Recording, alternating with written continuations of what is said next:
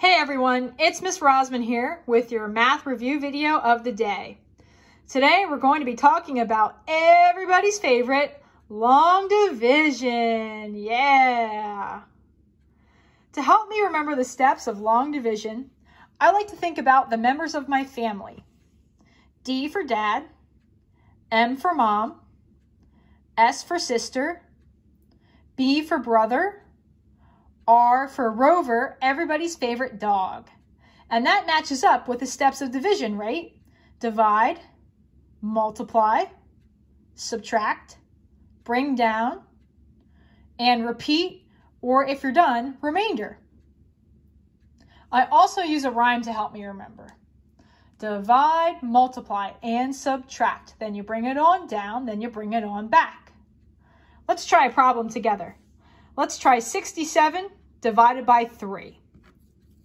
So I have to start with dividing, and I have to think, how many times can I fit 3 into 6? Well, I know that 3 times 2 equals 6, right? So I'm ready to multiply. 3 times 2 is 6. Now I'm at S for subtract. 6 minus 6 is 0. B, bring down.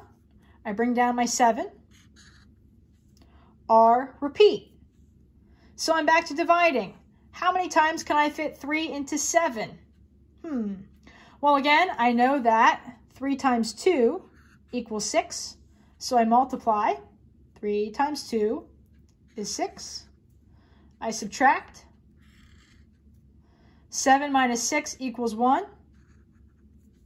Bring down. I can see I don't have anything left to bring down. So now I've just got my remainder, which is 1. So my answer here to 67 divided by 3 is going to be 22, remainder 1. Awesome. Let's try one more. Next, I've got 58 divided by 4. So again, I have to think, how many times can I fit 4 into 5? That goes in 1 time. So I multiply. 4 times 1 is 4. Now I can subtract. 5 minus 4 is 1. Bring down my 8. Repeat. How many times can I fit 4 into 18? Well, I know that 4 times 4 is 16. That's pretty close. So 4 times 4 is 16. And I'm going to subtract. 8 minus 6 is 2. And 1 minus 1 is 0. Now I'm ready to repeat. I can see I don't have anything else to bring down.